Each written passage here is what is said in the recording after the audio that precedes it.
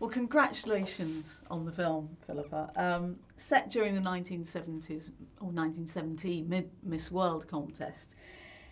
Do you remember beauty contests on TV? Do you remember this particular one? I don't remember this particular contest. I think I was just a little bit too young. But I do remember watching beauty contests on TV with my sisters, and we used to reenact them, I'm ashamed to say. Put our swimming costumes on and parade around the sitting room.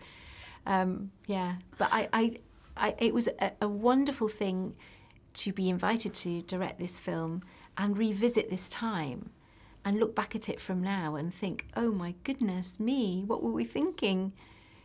So how did the idea come about for making the film? What sparked your interest in it?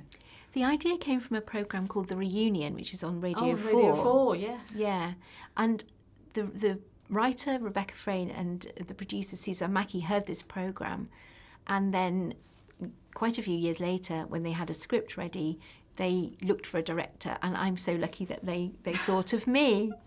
And so when they invited me to be part of their team, I was absolutely delighted and thrilled to be part of it, because it was just such a brilliant, true story to investigate and explore, and also a complicated story, because you've got the contestants on the one hand and you've got the women's liberation on the other, and bringing these two sides together and exploring both felt like a really brilliant thing to do. So why is now the right time to tell this story?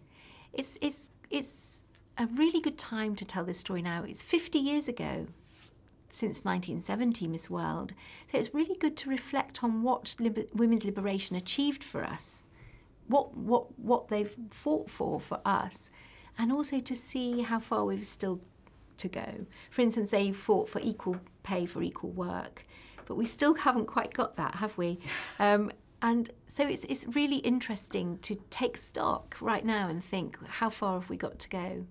And you've put together a fantastic cast for this, with Keira Knightley, Jessie Buckley and Gugu Mbatha-Raw.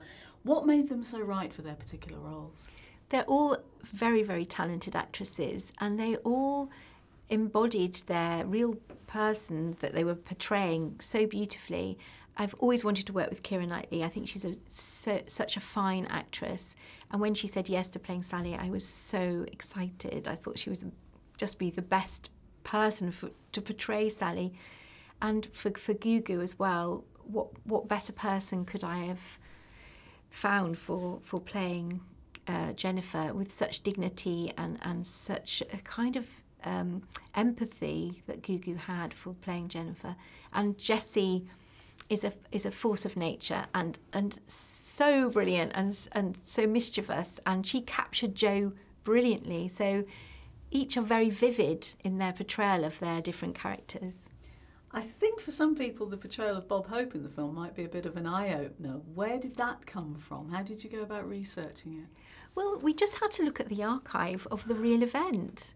If you look at the archive of the 1970 Miss World competition, you see it happen in front of your very eyes. You see his sexist jokes, and then you see some missiles fly past his ears, and then you see the police running in to capture the women's liberation people. It's there for everybody to look at, basically. And most of your career has actually been in television. Are you going back to television after this, or another film, or what are you going to do? I've loved making this film, so I'd absolutely love to make another film. But I also love television. I think the best of television is equal to the best of film. And but making a film is a little bit special. It's fantastic. It's so exciting to go into the underground and see your posters everywhere, and that's pretty exciting. And so I would love to make another film.